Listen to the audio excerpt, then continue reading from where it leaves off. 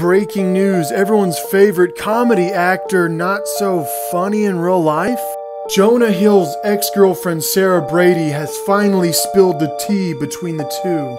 Sarah Brady posted on Instagram saying that Jonah Hill is nothing but a misogynistic narcissist, stating that the actor demanded her not to post pics in a bathing suit or to go surfing with men, despite her being a surf instructor. And Jonah Hill sent her multiple text messages saying that these were his quote-unquote boundaries.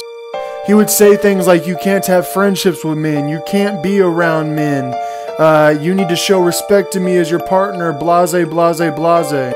And this has pretty much sparked outrage from people because they are saying that Jonah Hill is just showing a whole new level of insecurity.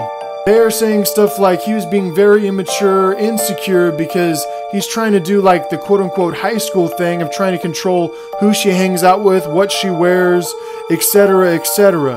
But some people are taking Jonah Hill's side because they're saying, why does your wife want to be around all these men? Why does your wife have a whole bunch of guy friends? A lot of guys say that that's a red flag. While others are saying that if you truly trusted your girlfriend, you wouldn't mind if she's hanging out with her guy friends or giving surf instruction lessons to other men.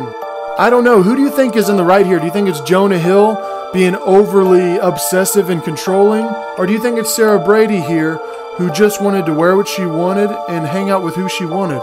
I personally think Jonah Hill overstepped his bounds here. I mean, he got into the territory of stalker mode. I mean, how did he expect things were going to go? I mean, him telling her what she can and cannot wear, who she cannot, hang out with and instruct is just very weird to me. So I think Jonah Hill needs to reevaluate what he really wants in a woman before his next relationship. Because if he keeps trying to be over-controlling like this, it's definitely not going to work out with the next girl. I mean, what are your guys' thoughts on this? What do you think of Jonah Hill now? And what do you think of his ex-girlfriend, posting this pretty much for everyone to see and putting their whole relationship pretty much on blast?